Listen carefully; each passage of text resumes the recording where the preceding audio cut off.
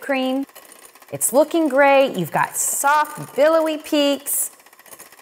Almost there. Oh, overwhipped. Now it's grainy and stiff. So do you toss this and start again? Nope, because there's a better way.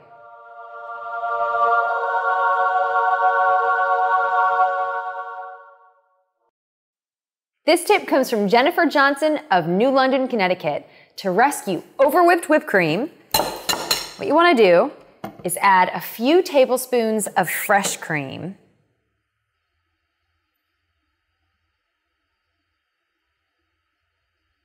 And now using a whisk, just gently beat this together. As long as your cream hasn't formed lumps of butter, it should smooth out in seconds.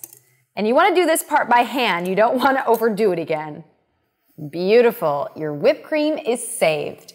For more tips and recipes, visit finecooking.com.